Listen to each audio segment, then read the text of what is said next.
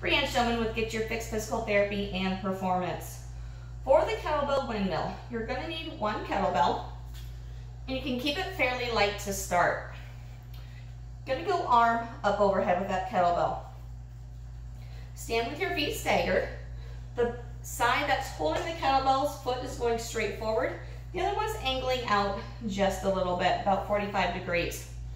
And what we're going to do from here is we're going to bend down this side, keeping everything nice and straight here. So we're kind of doing a diagonal hip hinge.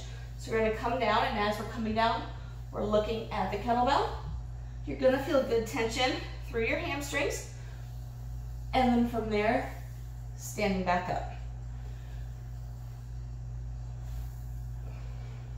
And you'll just switch sides to get both sides. So foot straight forward on this side, angled outward here, looking up towards that kettlebell, coming down and coming back up.